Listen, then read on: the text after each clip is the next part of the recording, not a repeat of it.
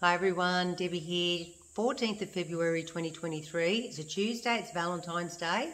We've got a card that says, stop working. No, the Seven of Pentacles. Pentacles are all about our practical side of things. So it's about our career, our security, our daily routine, like getting up in the morning. What can we tweak to, get the kids out the door quicker? Maybe make their lunches at night time instead of in the mornings, those sorts of things. That's the practicality of the Pentacles. Here you are leaning on a shovel thinking, how can I make things easier for myself, work smarter, not harder, triple that income, make my life a little bit more easy. Do I get some extra employees and put them down in the paddock there and make some more vines and make some more wine and sit back and rake the money in? That's the sort of thing that is. But it's virtually saying today, don't even get stressed about anything. Don't even put your efforts into thinking, because I believe with the moon coming up today, it just means that you're going to have something organically, that great word, organically or naturally come into your path.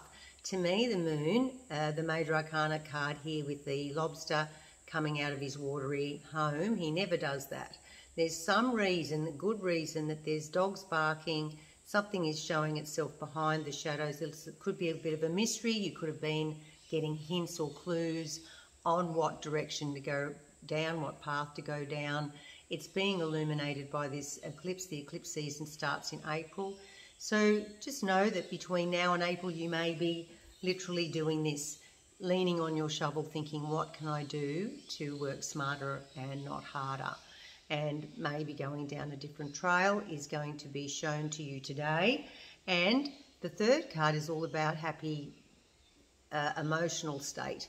Flowers reminds me of Valentine's Day, getting flowers from somebody loving, somebody caring. Doesn't have to be your partner, it could be your boss, a girlfriend, somebody who's just appreciating you for being you and for making changes. Small changes lead to big changes over time, don't they?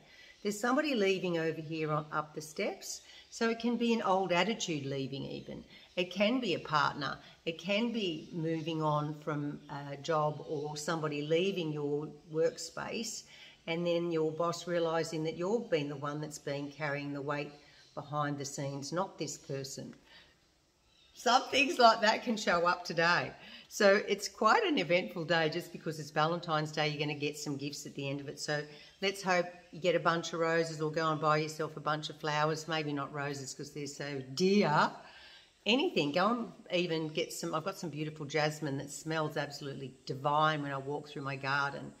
Numbers for today is 6 and 7, so that's 13. And then we have another 18, so that's 31, I think, which is 4 in numerology. It's a strong, sturdy foundation, building it towards a new future.